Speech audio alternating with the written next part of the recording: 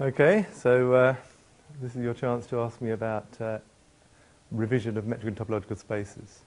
Does anyone have any questions from the exams? Yes? About the year 2004 and 2005. Yes, 2004 to 5, yes. Question 5. Question 5. Yes. This is which one? The That is, if y would be infinity, would be infinity is complete. okay. So this is 2004 to 5.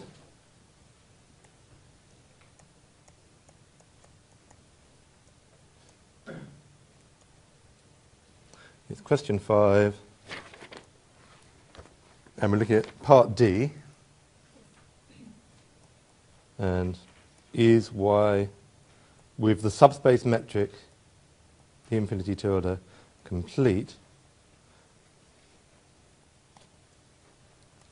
So here, x is C of 0, 1 with the uniform metric d infinity.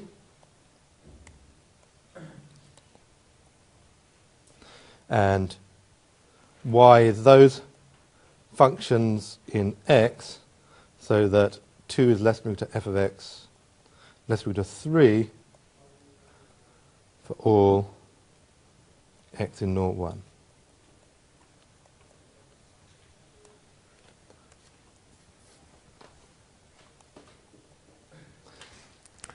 And presumably you looked at the solution? Okay.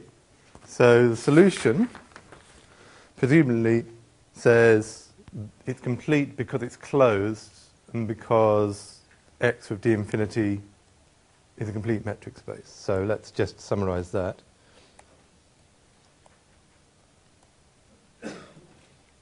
Solution says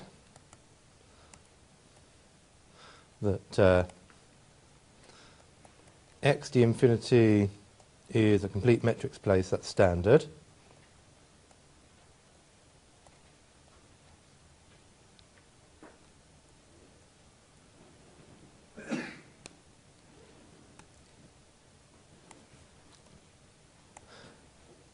And that y is a closed subset.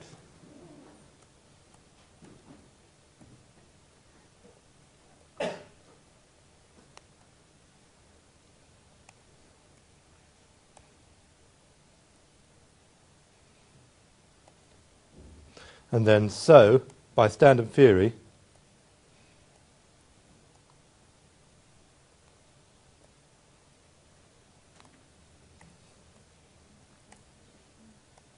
y with the subspace metric d infinity tilde is complete.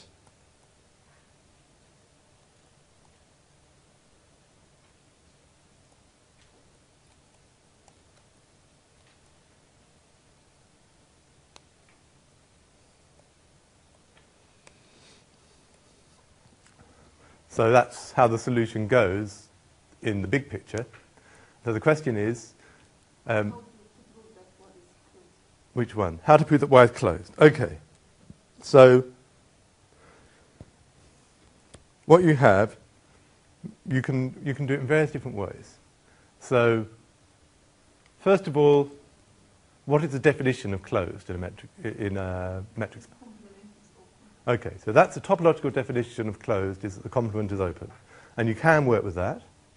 But there is also an equivalent definition of closed using sequences. And what is the sequence criterion for closedness?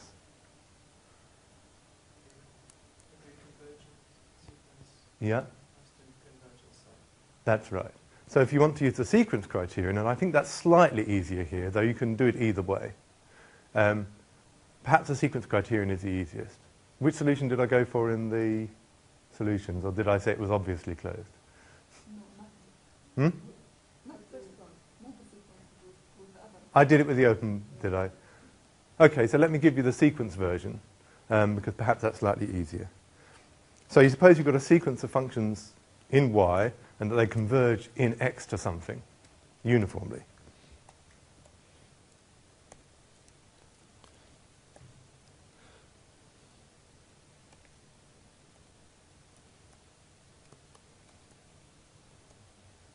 So let's see why Y is closed in X. Using the sequence criterion.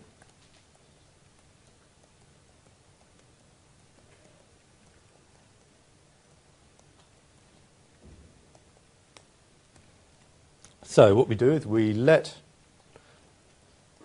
Fn, because they're functions, be a sequence in Y, and suppose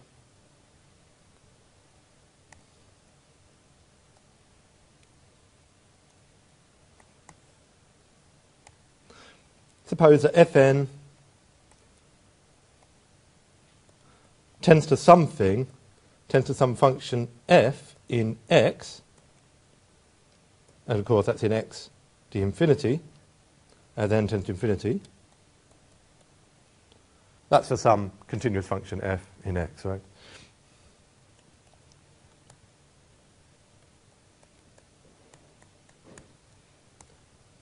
Then we have to prove that f is in Y.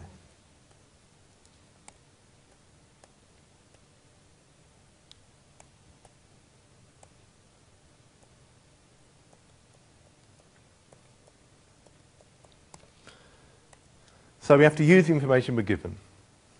So since Fn are in Y, for all natural numbers n, we have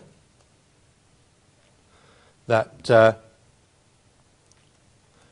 for all x in, are we working on 0, 1? I think so. And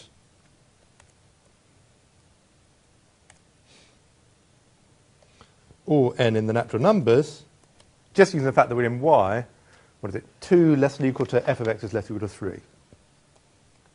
2 less than or equal to fn of x is less than or equal to 3. Now, Fn tends to F uniformly, so that implies that Fn tends to F pointwise.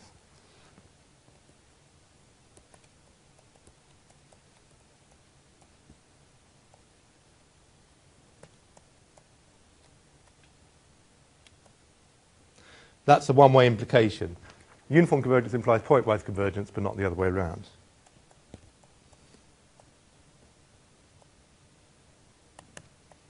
And that's all we need to get this.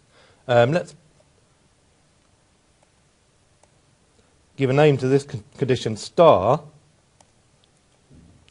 If you let n tend to infinity in star, we'll get exactly what we want.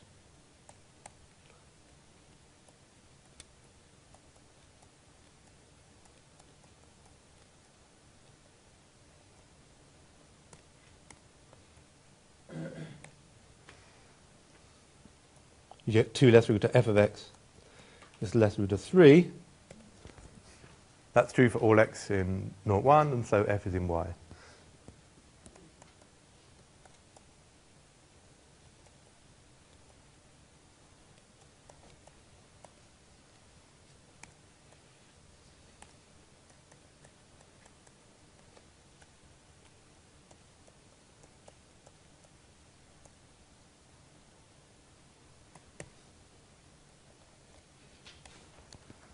Does that make sense? Okay. Any questions about that proof? Well, so you can do it the other way with the open set version and so on. But I think this one's quite clean. Matter of taste, really. Any more questions from these past papers? Yes? So this is probably a really simple question, but you know, you put in the answers to the direct result that a function minus a function is a pseudometric. Oh, I see. So you get that you can make a pseudometric in a sort of standard way by working with real valued functions and look at the difference, yes? Yeah. Can you prove that? Yeah, absolutely. So it's a very important standard result, and it comes in all over the place, yes? So just about this. Oh, yes, okay, yes. When you said pointwise, Yes. is it because it's in the infinity? Well, D infinity gives you uniform convergence because it's the uniform metric. Okay, so yeah, so that's a little additional comment. Remember, D infinity. You know the D infinity metric gives the topology of uniform convergence on C of 0, 1.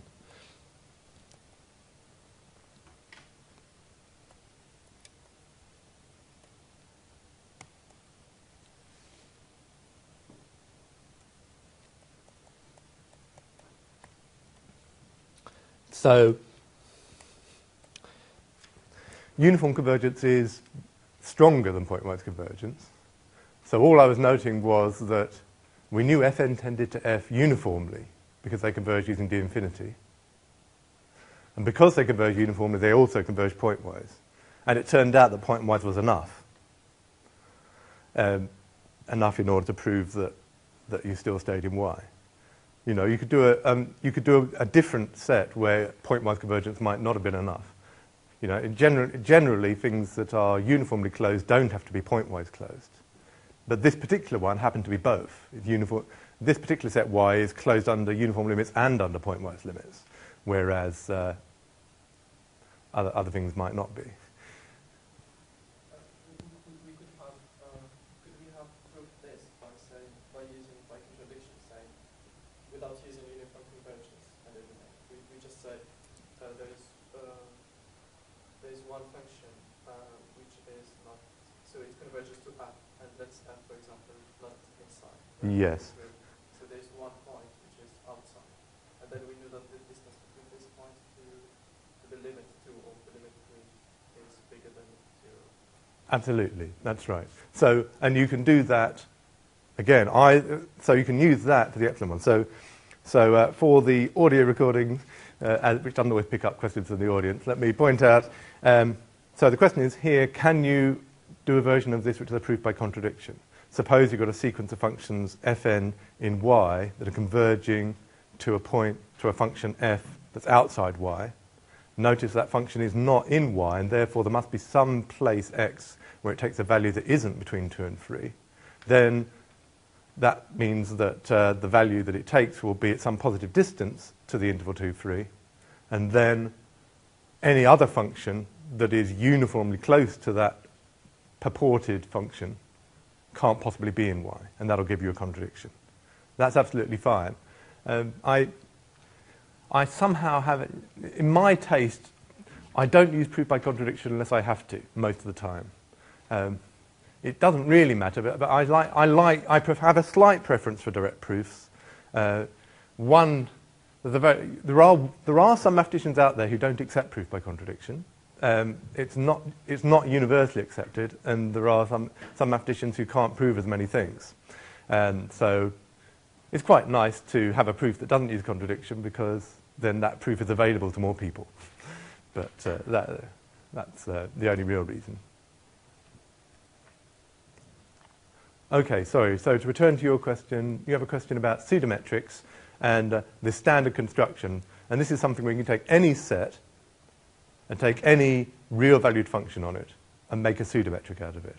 In fact, it's actually even more general than that. You can take any set and any function taking values in a pseudometric space, and you can make a new pseudometric out of it. But I'll do the real-valued one just so you see how that one works. And this is relevant to what I said last time about transferring metrics around as well. So this fits in with some of the stuff I had in the lecture about homeomorphisms between the real numbers and the open unit interval, and how to transfer a metric between the two spaces. So this is using functions. That doesn't look right. Using functions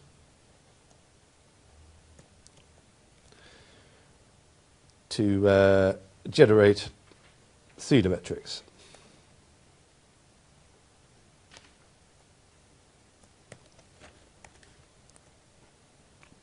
So I won't do this in the most general form. where the most general form would be where you took a function from a set X taking values in a pseudometric space and used that to give you a pseudometric.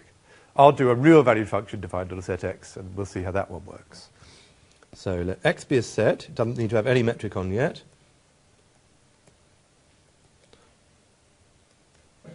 And let F be any function from X to R. And we'll define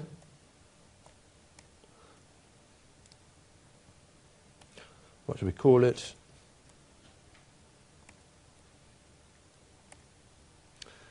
Let me call it rho sub F from X.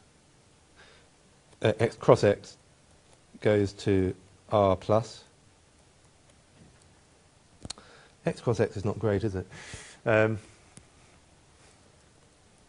me try that again. Let me have some bigger X's and some smaller X's. So we'll have big X cross big X. Goes to R plus.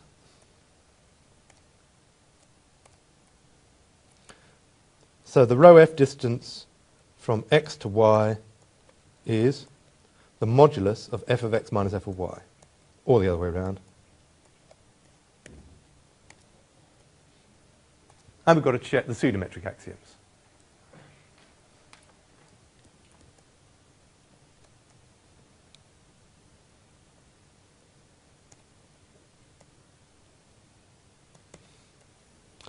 Well, so we'll let X, Y, and Z be in the set X. First of all, we've got what I call axiom 1 prime, which is the distance from X to itself is the modulus of f of X minus f of X, which is 0. That's a good start. Notice you don't get the metric axiom because it's possible the function f takes the same value at two different places. If the function f takes the same value at two different places, then you'll get two different points at distance 0 apart. That's why you only expect to get a pseudometric. But if the function f is 1 to 1, and you're going into the real line or into a metric space, then you'll get a metric out of it. 2, symmetry is completely easy. Rho f of x, y. That's a modulus of f of x minus f of y is equal to the modulus of f of y minus f of x. By the symmetry of modulus,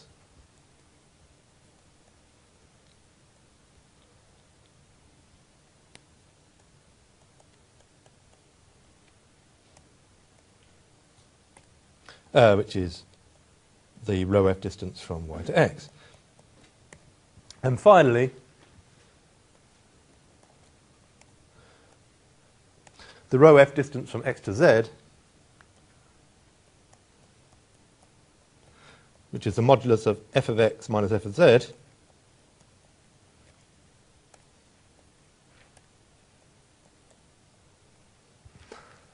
someone remind me what you do to finish this one off?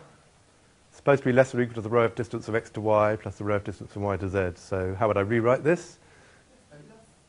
Yeah? Oh, your turn. Yeah, just actually at 0 by fy minus fy. Exactly. So I'll rewrite that the modulus of f of x minus f of y plus f of y minus f of z.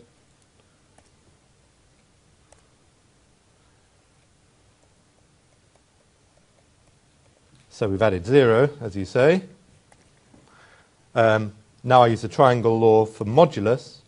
So it's less than or equal to the following.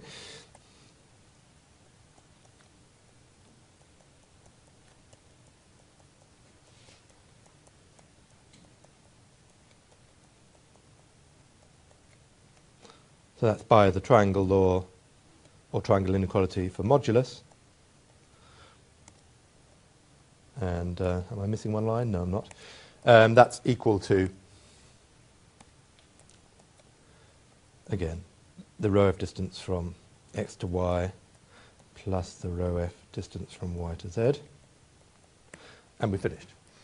Okay. And as I said, you could have the function f going into any metric space and it still works. And then you get a metric if and only if the function f is 1 to 1. But if your function f is going to a pseudometric space, you still get a pseudometric, but you don't know, the function f being 1 to 1 might not save you. Because if you're going into a pseudometric space, then you might have two places you're going to that are different where the distance is 0 apart. So a few little things to be careful about there. But generally speaking, this is a very easy and useful construction, and it comes into to quite a few things. Does that all make sense? I didn't realise it was that simple. Okay. Okay, but still one or two things to think about. The main thing to think about with that, it is really dead simple, but the main thing to think about is when do you get a metric out of it and when don't you? And what if you're going into a pseudometric space? What if you're going into a metric space? That sort of thing. Okay, any more questions about metric and topological spaces?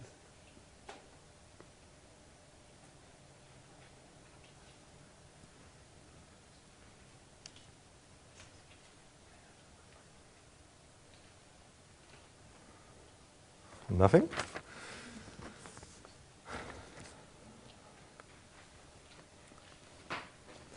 Were you happy with the... so you asked me about the y being closed, but were you happy with that question 5D about the question of whether y was sequentially compact?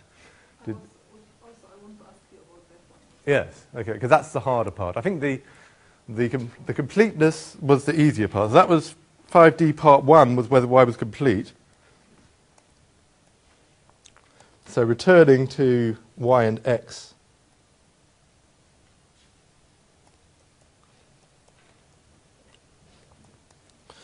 from 2004 to 5, exam question 5.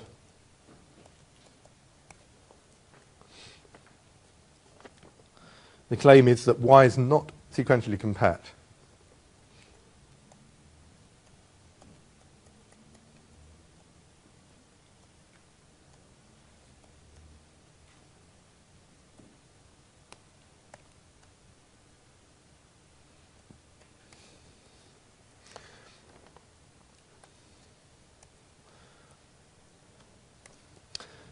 And actually, this is well worth thinking about because it's going to be relevant to some of the stuff we're going to do in this module. Imagine I'd said that it was functions that took values between -1 and 1 inclusive. That wouldn't have been very different. If I'd said it was functions between -1 and 1 inclusive, that would have been the closed unit ball in what you can regard of as this Banach space, this complete norm space. So there's not much difference between y and a closed unit ball, except that I've translated it around a bit and scaled it. So the real question is, apart from the fact there's a proof in the solutions, what is going on here? So for the moment, forget sequential compactness and think of compactness. And you have, in finite dimensional spaces, you have the Heine-Borel theorem, which tells you that compact is the same as closed and bounded. Well, this set y is definitely closed and bounded. So why isn't it compact? And the answer is it's because you're living in an infinite dimensional space instead. And there's a rather remarkable thing turns up. The closed unit ball in an infinite dimensional Banach space can never be compact. And we'll prove that in the module functional analysis. So it's one of the things we'll prove. Can never be compact. And it can never be sequentially compact, which is the same for metric spaces. So we could go through this particular special case and have a look at the argument given in the solutions here, and that would be okay. But actually, there's a much more general phenomenon going on here, which we will see in the module, and that is that the closed unit ball, and this isn't very different from that, in an infinite dimensional Banach space can never be compact. Actually, infinite dimensional norm space, I think you can say. I didn't think about that, but I think it'll be even less compact in an infinite dimensional norm space. But perhaps I need to think about that a bit more. We'll see a proof of that. It uses something called Ries's geometric lemma that says if you've got any infinite dimensional norm space, you can find a sequence of vectors in it with norm 1 whose distances are very close to one apart from each other. And once you've got that, then no subsequence can converge to anything, and you've had it. You can't quite get them distance exactly one apart, but you can get them very, very close to distance one apart. Certainly you can have them distance, all of them distance more than a half apart. So if you can find lots of functions which are distance a long way apart, you'll be home, because no subsequence of them can converge. And actually that might be another way to think about this question here. Can anyone think of a way of finding some functions in Y which are, all of them, quite a long way apart from each other?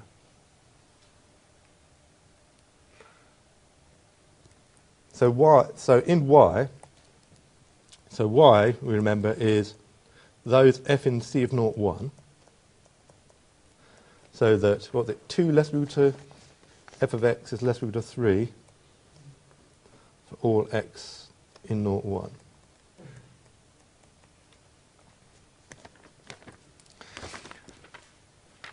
Now, if you want two functions to be quite a long way apart, one thing you could do is arrange for one of the functions to be 0, where the other one is a decent distance away from 0.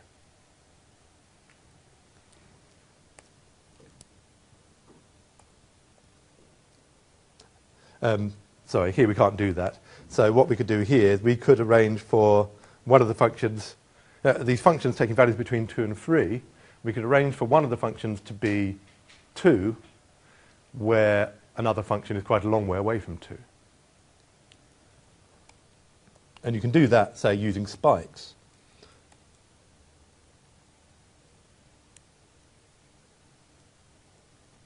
So let's see, 1, 2, 3. This is not to scale.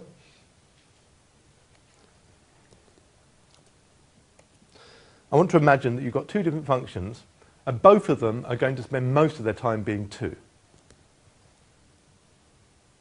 And one of them will go along and be 2 for a bit. Oh, I've got it wrong again. Gosh. They'll spend most of the time being 2. So one of them will go along at 2 for a bit and then go up here maybe and come down here. And that's a nice continuous function. And the next one might do something similar, except it'll go along a bit further and then maybe go up like this. Now there's an example of two functions in the set Y, continuous. You can figure out what sort of definitions to give them. And obviously they're distance 1 apart uniformly. Does that make sense, though I haven't written down explicit definition? Can you see that if you had two functions like that, they would be uniform distance 1 apart? Now, so how can you arrange for a sequence of these, all of them looking a bit like this, and none of them having spikes in the same place? Any suggestions? Where could you say this was the nth function? You do something like you have the first function has this spike in between the half and 1. Yeah. The second function has a spike between the quarter and half. The third one between an eighth and a quarter. And that'd be absolutely fine. So, so then we can go, say, between 2 to the minus n and 2 to the minus m plus 1. If you do that, then the bottoms of the spike will touch, but that doesn't make any difference. Okay? And so you could define... I'll leave it as an exercise for you to figure out the exact definitions of these functions. But you could arrange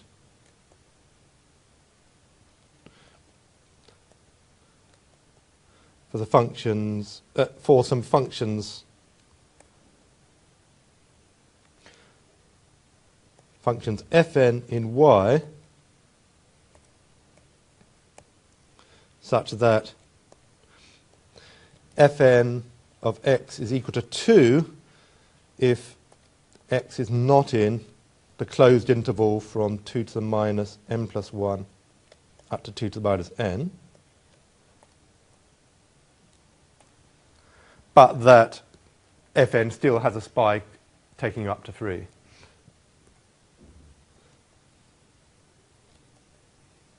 So fn of an is equal to 3 for some an in, obviously, the open interval.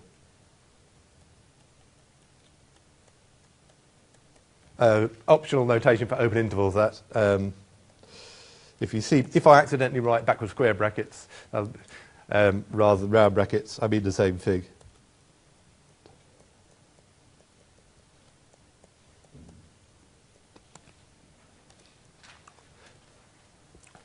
And if you do that, so it's an exercise to give some explicit definitions for these.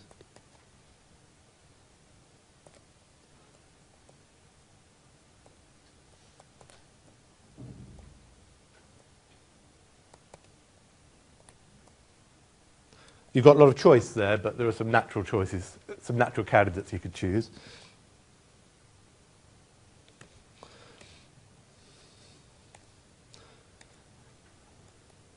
Then the d-infinity distance from fm to fn is equal to 1 for all m and n in the natural numbers with m not equal to n, of course. And that prevents any subsequence of converging, because if you had a subsequence that converged, then after a while the elements of those subsequences would be pretty close to each other. So no subsequence, not only does no subsequence converge in y, no subsequence could even converge in x.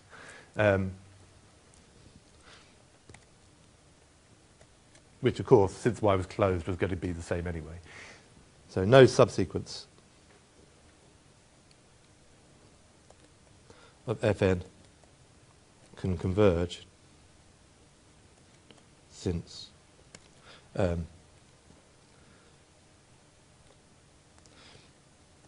if, say, fnk tended to f, then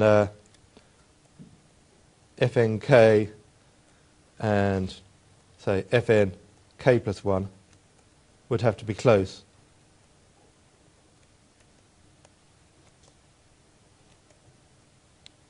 For large k, which would be a contradiction.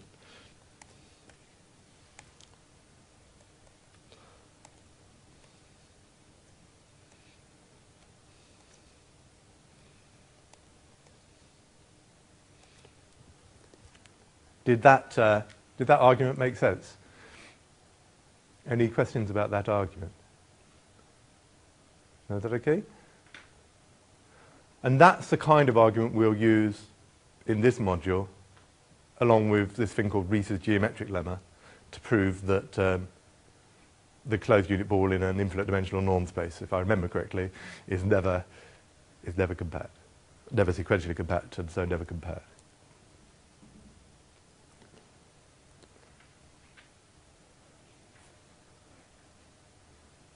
Any more questions about that, or about anything else on metric and topological spaces? Yes? Yes?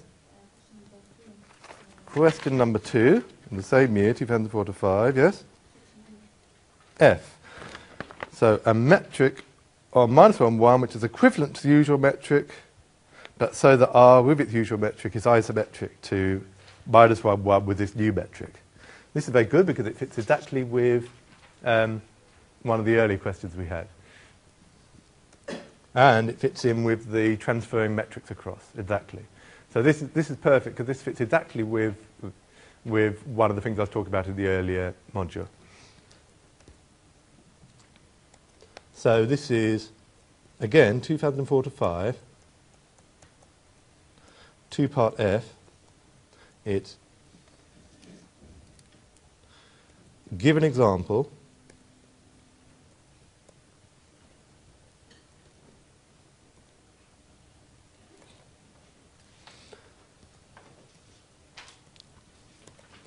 of a metric d prime on the open interval minus 1, 1. Is this the right? Is this the one?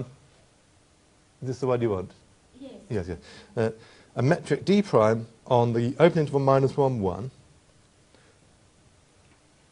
which is equivalent to the usual metric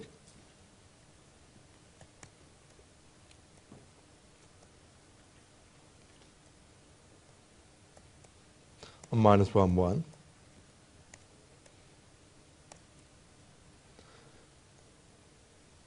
So that R, with its usual metric,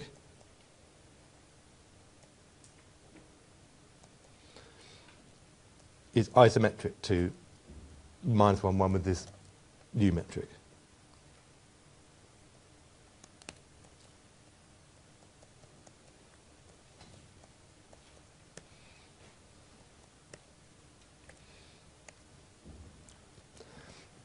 Okay, so my first question here is, why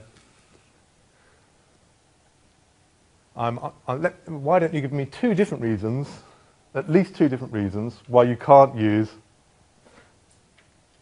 just use d prime to be the usual metric of minus 1, 1.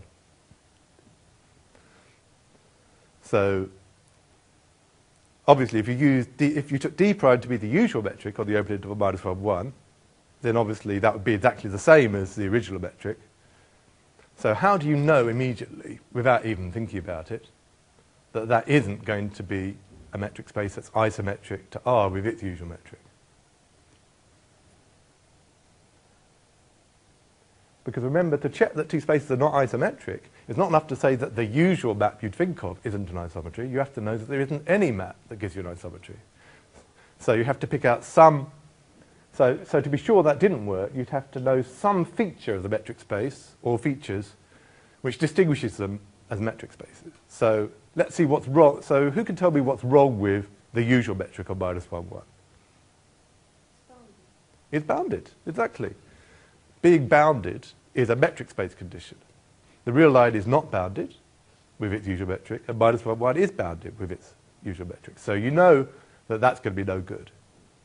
So whatever this new metric you're going to use on minus 1, 1 is, it had better be unbounded. Okay. To have any chance. Now, what I suggest is that you transfer the metric from the real line across using a homeomorphism between minus 1, 1 and the real line. And that's probably what the question says, probably what the solution says. But there are lots of different homeomorphisms between minus 1 and 1. So what you should do is you should find a homeomorphism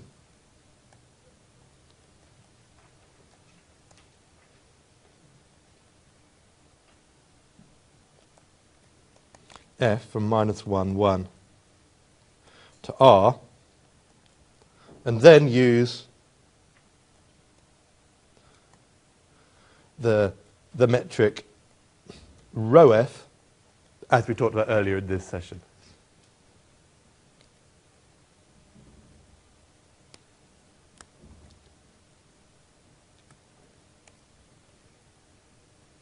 When you do that, f becomes the isometric map. Okay. Then this always happens. M is an isometry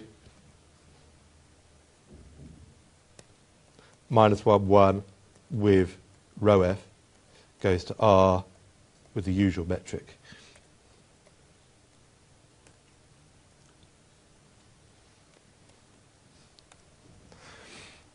So all you have to do really is find a homeomorphism and then explain why this whole thing works in terms of standard theory. So what's your favourite homeomorphism between minus 1, 1 and the real line? Tangent. Tangent, okay. So for example, can take f of x is equal to tangent of, what do you have to do? You can't just take tan x because it won't quite work. Yeah, tan of pi by 2x, yes. So the pi by 2 scales you up to give you between minus pi by 2 and pi by 2, and then tangent works nicely. But there are loads of others around. So, I mean, there are lots of different functions that do the right thing. So it's sort of obvious, standard, whatever. This is continuous, you know You can write down a formula for its inverse, which is to do with arctan, which is also known to be continuous, and so on. So then you get a homeomorphism. Then you've got this bit about rho f, and the fact that you end up being isometric. And then the last bit is, why is this new metric equivalent to the old one? Now, I guess we're almost out of time, but which of those issues would you want to think about? The equivalence to the old metric, or the isometry, or is it now all clear? The equivalence. The equivalence. So why is it equivalent to the old one? Okay, so there, what you need to know is there's lots of different equivalent definitions of equivalent. So for you, what does it really mean to say that two metrics on a set are equivalent? How do you think of that? With the same limits? Yes. Okay. So that's a perfectly good definition. Does anyone else know some other definitions of equivalent for metric that would be this equivalent? Same topology? That's the same again. Okay. And how about any more? Can anyone remember another one?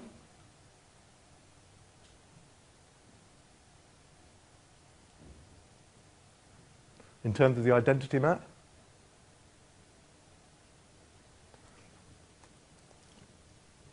Suppose you've got, so given X with metrics D and D prime, you can consider the identity map id X from X to X. It's not a very exciting map. Id X of X is X. So why would anybody look at that? Well, because if you put two different metrics on X, you can ask about this map. So we consider the identity map that, but look at identity map on X as a map from X with D1 to X with D2. Then D1 and D2 are equivalent if and only if this is a homeomorphism.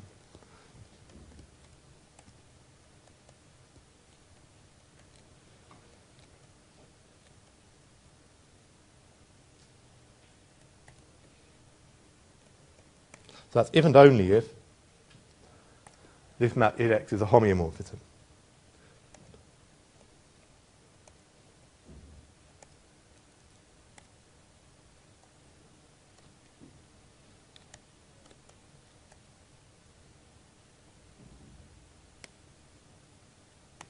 So your task now is to go back and look at the setting that you're in there and see why the identity map is a homeomorphism. And what you do is you have an isometry going from -1, 1 to the reals, and then a continuous map coming back. You compose them and you get a continuous map one way. And the inverse is the other way. You have the other way round, you've got a continuous map going to the real line and an isometry coming back. And you compose them and you get another continuous map.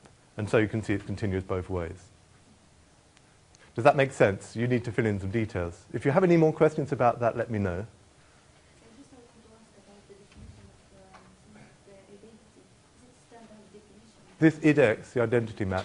I'm not sure whether everyone uses the same notation, but everybody has a notion of the identity map on a set that maps a set to itself. That's fairly common. But maybe not everybody uses the same notation. I think some people use I, but that could be confused with the identity matrix, which does pretty much the same thing. So I'm using id for identity. I think different people use different notations. Okay, we should stop there for today. If you do have any more questions, please let me know.